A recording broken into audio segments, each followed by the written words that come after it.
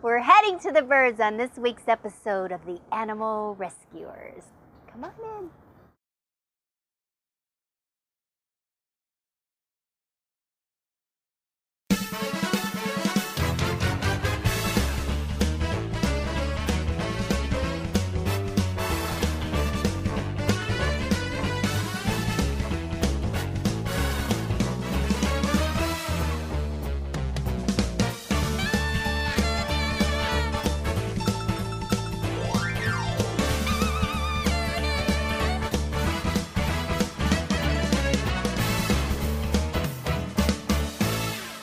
The Animal Rescuers has been adopted by Pet Planet. There is nothing more important to us than your pet's health. Kurt, thank you so much for having us here today, and we are at the Arizona Exotic Bird Rescue. This is going to be really, really awesome because birds need rescue too, and tell everyone why. The reason why birds need rescue is because we're getting flooded with a very large number of birds. And just like there's puppy and cat mills, there's also bird mills. So the bird mills are created so that the people can make money, and then they sell them, and the birds end up in a disruptive home or an abusive home because people don't know how to care for them. So they need rescue. That's where you come in. So actually there are quite a few birds that come in. About 70% of them are abused. Murphy is one of our stars of the rescue. She's approximately 9 years old. She's a Moluccan cockatoo. She was raised by an alcoholic that used to beat her with a broom. She is the sweetest bird on the planet. She's very quiet, especially for a Moluccan. Very non-destructive to objects. However, she is a self-mutilator. And that's due to the stress of her abuse. Of her environment. A lot of times people walk into bird stores, and as long as they have money, they can walk out with any bird that they have money to purchase without being educated on the front side of what they're getting themselves into. These birds live 40, 60, 80, 100 years. So generally people don't buy them until later in life when they can afford them. Unfortunately, they don't have the years ahead of them to outlive the bird. So then the birds pass to family members who, trust me, don't want your animals. No, they don't. You know, there's no contingency plan on the backside. So that's why it's so important when we're getting these birds from pet stores as babies for us to understand what is the provisions we're going to make for them on the backside. So there's a lot of education that goes into birds, and I would think so much more than cats and dogs, because birds are in a cage, but they don't need to be contained to that cage area. It causes stress, and they start plucking feathers and self-mutilating, etc. So please give us some tips on different types of bird care on the different types of birds. Basically, an overall blanket statement is birds are flocking animals. So birds, a lot of times when your bird's caged for long periods of times and they start screaming, they're not screaming to annoy you, they're screaming because they want to be part of the flock. So they're trying to get your attention. A lot of people think that it's funny that their bird makes a microwave noise or a doorbell noise or a telephone noise. The reason why they're doing that is because when the microwave rings, what do? We get up and walk to it. The telephone rings, especially in the old days, because it was hanging on the wall, we'd get up and walk to it. So the bird starts ringing or beeping because we walk to it. So they're thinking, okay, it worked for them, so I'll just start doing it. That's a way of them calling us. But a lot of people don't think of it back into the psychology part of it. Birds are generally, they have the mentality of a 3 to 5 year old. They're not a cat or a dog. So Alex, I think, don't quote me on this, but I think he had a cognitive vocabulary of like 380 words.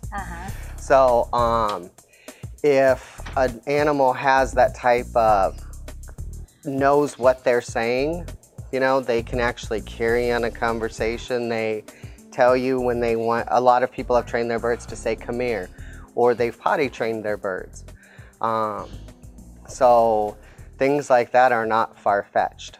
So when people come in to rescue a bird, do you educate them before? Like I know the cat and dog rescue, they qualify the people, they go to the home to make sure that everything is in order for that pet to go there. Do you do the same thing with your birds? Absolutely.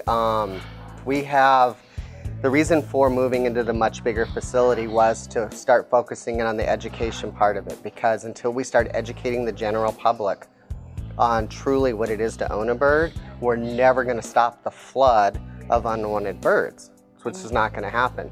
So before you can adopt a bird from us, we let our birds pick where they go. So you come in, we're going to be walking you around, introducing you to every bird. At that time, we're telling you a little bit about every species. The reason why we're doing that is to give the bird a chance to interview you, as well as you to get to know the bird a little bit. And we can build on that relationship.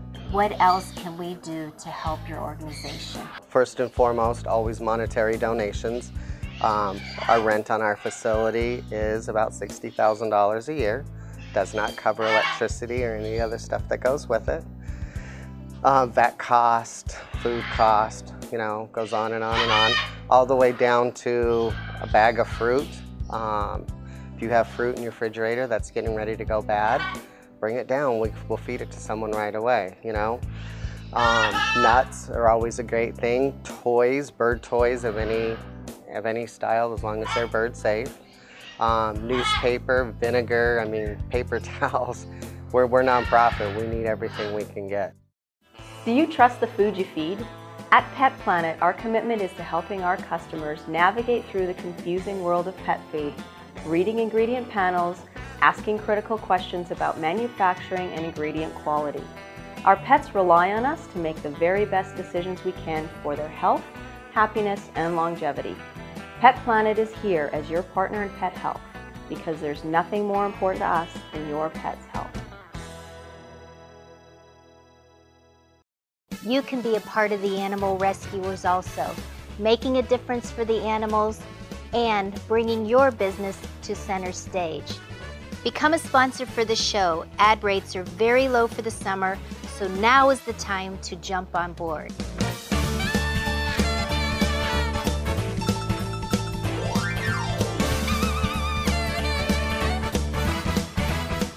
And you can be an animal rescuer too. Make the call. Welcome back to the Animal Rescuers, adopted by Pet Planet. Welcome back, and hopefully I can talk Kurt into letting us tour this wonderful facility. I always take every opportunity to show off our feathered kids. So let's go. You lead the way. Okay. This is our free education library. It's open to the public 7 days a week. As you can see, we have a DVD player with a bunch of different training DVDs. We have tons of books. We have probably every issue of Bird Talk magazine. This is a fairly large facility. What is this over here? This is all of our retail section. It's a separate corporation for profit. The reason for this is we sell everything at about 60% less than you can buy it anywhere else. So that way your bird can still have high quality food, and you can afford to buy a toy for your bird, and all these other things. The proceeds from this corporation go to fund the nonprofit corporation. So when people purchase over here, they're actually helping us feed the rescue birds on this side. Well, we are full to the gill in here, huh? We are. We are very full right now, that's for sure.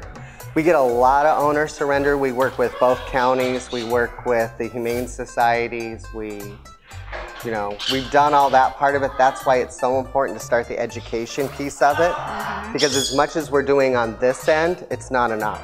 And you touched briefly on the E-list for birds. Yes. Do they euthanize birds? Currently, that's not accepted, okay? But if we don't do something soon about the large population of unwanted birds, we would hate for it to get to the situation like cats and dogs, where that's an acceptable means of population control. We don't want that to happen. Let's come around to the front area. These birds all live on stands. This is Murphy that we briefly talked about earlier. She was the one that was actually raised. Hey, pretty birdie. Oh yeah, Murphy's dancing. I took her to our last presentation for the Arizona Humane Society. Our presentation is approximately 45 minutes long, and she stole the show. And I talked to you earlier about Murphy, the lack of feathers. They're not going to grow back. No. This is a pure sign of the worst kind of abuse because she was beat with a broom. It's not the worst that we've seen. We've actually had birds that have been held over barbecue grills. There's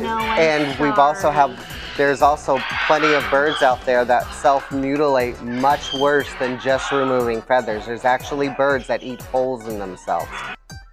This is Stevie. She's a product of bad breeding. This is Manny. Manny spent a lot of time in a pet store. He's approximately in his mid to late 20s. This is Amelie Macaw Rambo. Came to us from a great situation where the people just got elderly and had signs of Alzheimer's or something, and they were forgetting to feed their birds. This is an African gray. He's a Congo. Oh, okay. He had a phenomenal life. He sat between two elderly people for about 20 years in their recliners. Does not like to be held, but loves to talk because they sat there all day, watch TV with him, and talk to him.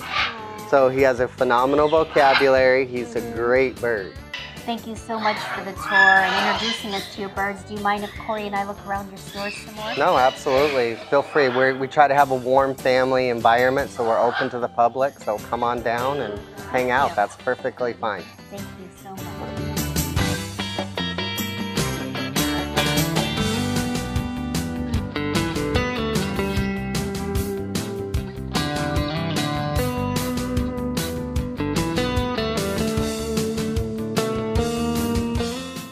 The first Pet Planet store opened in 1996 after the devastating loss of our Cocker Spaniel to cancer.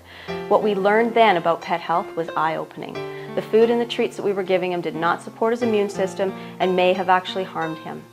Pet Planet was established to be a community resource, a store that offers only the healthiest products and the best knowledge on pet health issues. At Pet Planet, there is nothing more important to us than your pet's health. You can be a part of the animal rescuers also, making a difference for the animals and bringing your business to center stage. Become a sponsor for the show. Ad rates are very low for the summer, so now is the time to jump on board.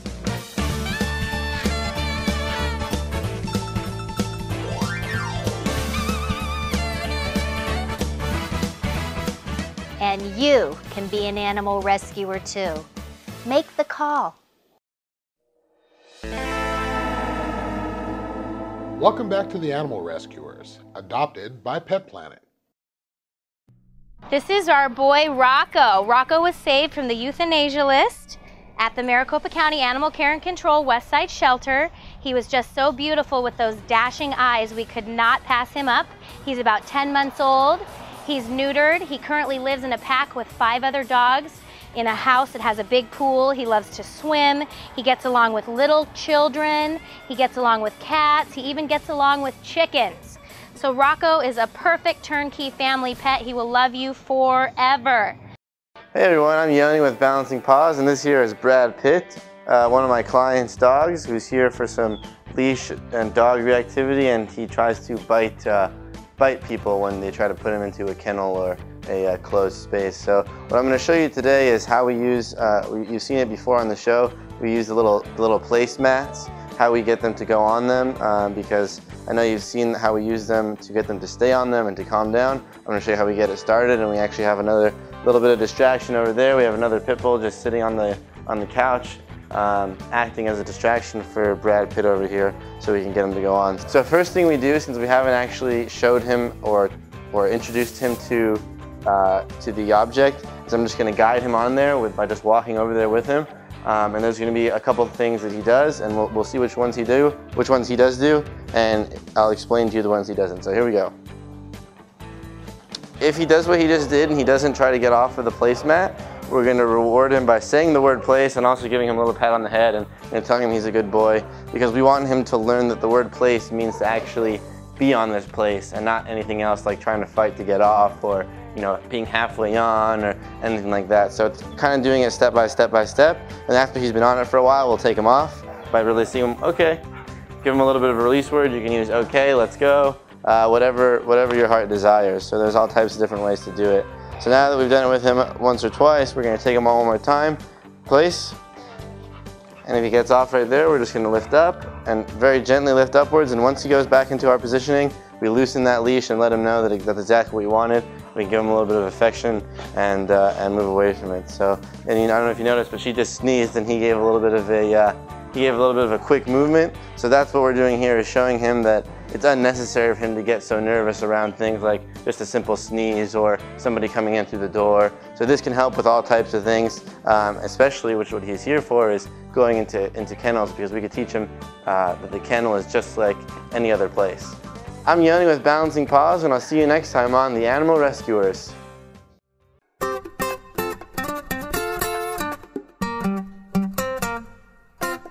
Hello again, welcome back. I'm Dr. Krista Gibson from Animal Medical Services, and this is At the Vet. Today we're going to talk about something that is very, very common and probably most of us can relate to. Do you have a flabby tabby or a pudgy pooch? Obesity is not just an epidemic in humans, it's an epidemic in our pets as well. Over 88 million of our pets are considered to be overweight, and 30% of them are obese. There are several reasons that this seems to be happening, but probably one of the most prominent is that we have gotten so used to seeing all of our pets being overweight that fat is now the new normal. We don't even recognize when our pets are overweight because we don't know what normal looks like. A recent study showed that while 80% of our pets are overweight, only 20% of owners perceived their pets as overweight. Carrying all those extra pounds is bad for us, and it's also bad for our pets. Kidney disease, heart disease, lung disease, and exacerbation of arthritis all happen when we're overweight. In addition, any anesthetic procedure, if your pet is overweight, it automatically makes them at a higher anesthetic risk than an underweight or normal weighted pet. So what do you do when your pet is overweight? Well, the equation is maddeningly simple. Calories in, calories out. If your pet is eating too much, it's gaining weight. If your pet is not getting enough exercise, it's gaining weight. So how can you reduce the calorie intake? Well, you can increase your exercise, and not only is that good for your pet, it's good for you too. You can also put them on a lower calorie food, or if you really need to, you can see your veterinarian and get a very calorie restricted food. Probably the main pitfall that we all run into though is treats. Just like with us, it's really easy to snack, and we love to show our pets we love them by giving them stuff that they enjoy. But you can help change that by giving them better treats. Broccoli, carrots, Cheerios, those are all very good low-calorie treats that you can still have the ritual, handing them something they enjoy, they get excited, everybody's happy, but you're lowering the caloric intake. If you have a seriously overweight pet, see your veterinarian and they can get you on a prescription diet that is extremely calorie restricted, and that will help your pet lose weight with a lot less effort on your part. You just measure their food, their calorie level goes down, and with time, they will lose weight. Studies have shown that pets that are not overweight, that live a normal weight, will live up to 2 years longer than overweight pets. And when your lifespan is 70, 80, 90 years, that doesn't seem like a big deal. But if your lifespan is 10, you can have your pet for another 2 years. That can make a huge difference. Thanks again for coming to visit us at the vet. I'm Dr. Krista Gibson from Animal Medical Services, and we'll see you next time. Do you trust the food you feed? At Pet Planet, our commitment is to helping our customers navigate through the confusing world of pet food, reading ingredient panels, asking critical questions about manufacturing and ingredient quality. Our pets rely on us to make the very best decisions we can for their health, happiness, and longevity. Pet Planet is here as your partner in pet health because there's nothing more important to us than your pet's health. You can be a part of the Animal Rescuers also, making a difference for the animals and bringing your business to center stage. Become a sponsor for the show. Ad rates are very low for the summer, so now is the time to jump on board.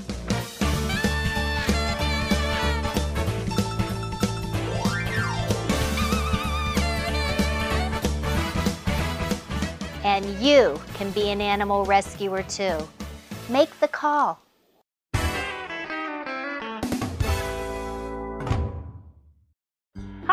I'm Jen, and this is Pet Planet's Pet Tip of the Week. As pet guardians, we want to provide your dogs with things to chew on. It's your dog's natural instinct to chew, so satisfying this need is not only important to their mental well-being, but also helps to develop strong muscles in their jaw and helps to keep your dog's teeth clean. One thing that loving pet guardians often do not realize is that rawhide is very dangerous to your pet's health. Rawhide is not digestible, and when swallowed, will swell 3 to 4 times its size in the liquid environment of the stomach. These swollen pieces are not digestible, so can get lodged in the digestive tract, resulting in injuries from stomach upset to complete blockage that will require immediate emergency treatment. Additionally, during the manufacturing process, rawhide is treated with toxic chemicals such as lime solution or bleach. These are highly caustic to your pet and should be avoided at all costs. Now that you understand the dangers of feeding rawhide, you're probably asking yourself, well, what is the safe alternative? Here at Pet Planet, we strongly recommend a beef chew. This is just a muscle that's been fully dehydrated. It's 100% digestible, and it's low in fat. So for those of you who are looking for a low-calorie treat for your pet, this is a great option. It comes in a variety of shapes and sizes that every pet's gonna love.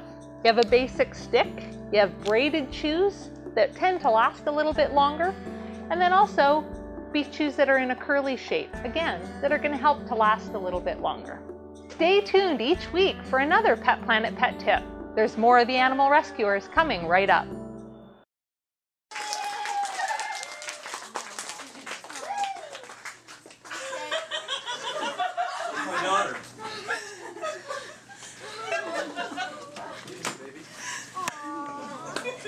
Come here.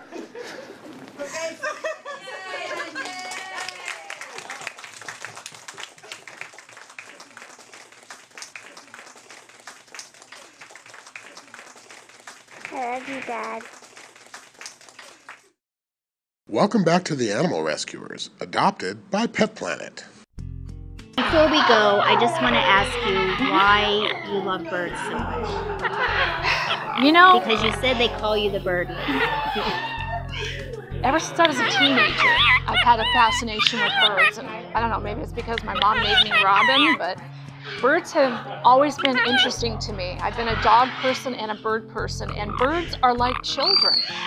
They're so cool, they're very playful, they're very loving. I mean, look at this little guy. He's sitting here playing with me like he's playing tug of war.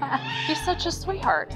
And they can sit on your shoulders, and I'll tell you, the greatest thing in the world about these animals, you can sit them on your shoulder, and it's the best stress relaxer in the world. It's better than a glass of wine. It's better than anything. Look at this. They keep you so calm because they're so delicate, and it doesn't take much to hurt them. As you've seen with some of the birds around here, the damages that they've had incur over their years. But they're such a delicate creature. You have to be extra special around them and give them so much care not to hurt them. So Kiki is available for adoption? Yes, he is actually. Okay. He's playing with you. See, Kiki, you want to say hi? Come here. Say hi, Kiki. Go see Kimber. Come here, Kiki. She says, I'm not used to, you got small fingers. That's probably what it is. Put your arm out. Maybe he'll climb on your arm. Come here, Kiki. There you go. Look at that. Okay. Oh, he likes you. See, he wants that shoulder. We'd like to thank you so much for joining us on this week's episode of the Animal Rescuers. This is my new friend, Kiki. Hi, Kiki. This is Kimberly reminding you, adopt, donate, volunteer. Kiki, it's my turn. And share our show on Facebook, and you can be an animal rescuer too. I can talk louder than you, Kiki. See you next time. You're my new buddy. This week we're heading to the birds on. No, it doesn't sound right. Yeah. No, we're heading to the birds on this week's. There you go. Okay, why don't you do it? Carrying all those excess pounds is not only bad for us, it's bad for our pets too. Kidney disease, heart disease, lung disease, all are more prominent when we have overweightness. Overweightness? When we have overweightness. Oh, what happened there? There he goes.